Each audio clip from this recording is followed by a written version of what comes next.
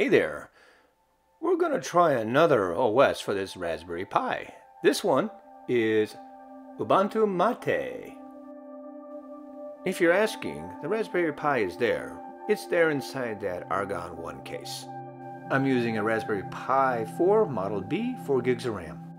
When you first start up Ubuntu MATE with the Raspberry Pi, you're greeted with this welcome screen. Down here, I recommend you keep this checked until you're comfortable with the operating system. It walks you through a lot of the starter functions. For example, here you've got the introduction. Here you can go over the features. Good place to get started, as it says, getting started. Yeah, and everyone, and even me, wants to see this is the software boutique. This is where you go when you want to get apps for your Raspberry Pi, your Ubuntu MATE OS. I'm going to take a few moments just to glance through these, what I would call categories. Spend a little time here. You might be impressed at what's available.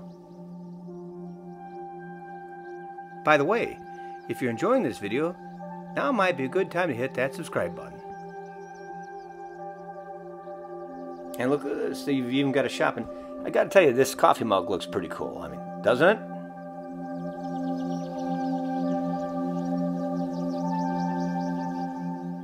And here you're gonna find some information about the Raspberry Pi.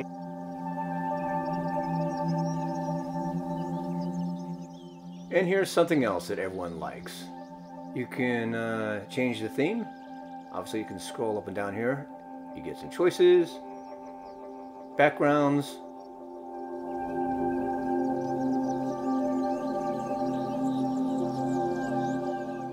fonts, interface. And here you can choose your desktop layout. You know, the welcome screen does make it easy to get started.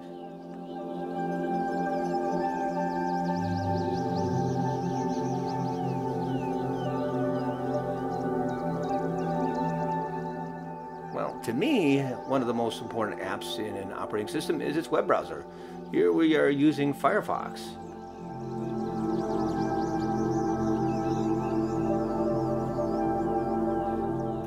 You know, I recommend before you actually take the step into exploring any operating system is go to that operating system's webpage and investigate what they have. Get to know it before you install it. You see this here at the bottom of this page. They're referencing the Raspberry Pi. Now just jump to the downloads page. You can see what versions are available. You got some requirements here, and if you look a little bit further down, Raspberry Pi requirements.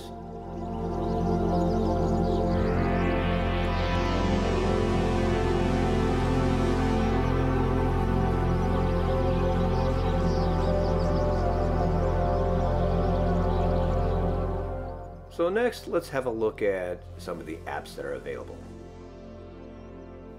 You know, when you scroll through this, you can tell there's quite a few apps already installed to get you started.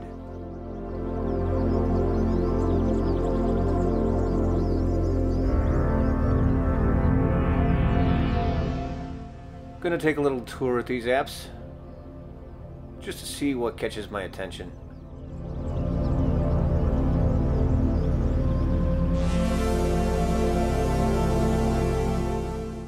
If you're new, this is important to know. This is where you're going to find the access to the welcome window we saw at the beginning of the video. So did you see that? I didn't close the welcome window out. I clicked on one of these boxes down here in the lower right.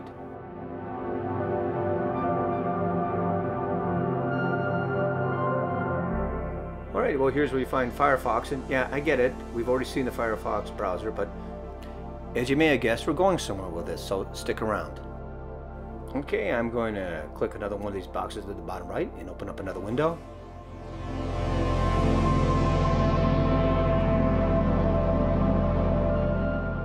LibreOffice Writer.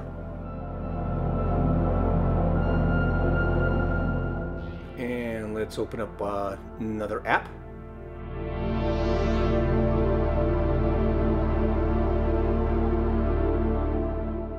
Okay, you know what? Let's open the firewall. Everyone likes to see where that's located.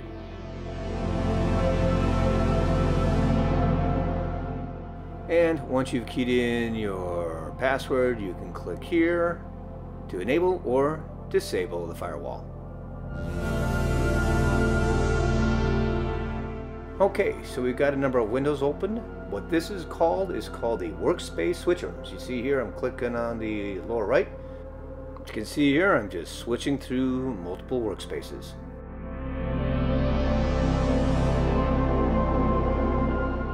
Here we've got two windows open in the same workspace.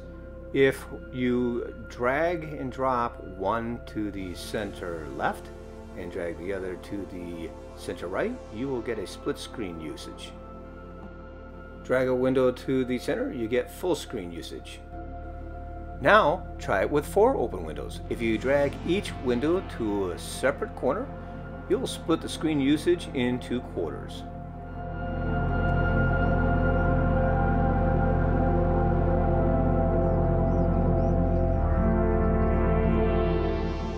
And if you would like, you could split that screen into 2 quarters and a half screen.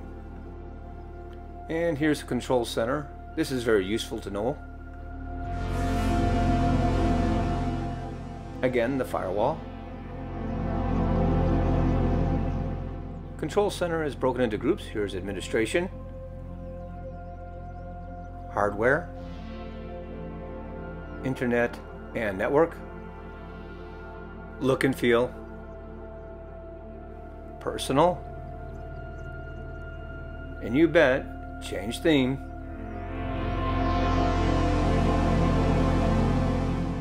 and set preferred applications.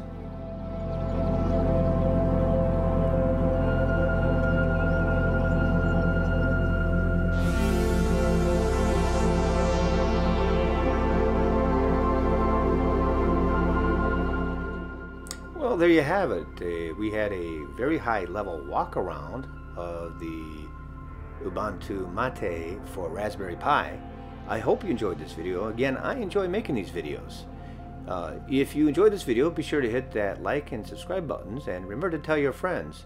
And as always, thank you for watching.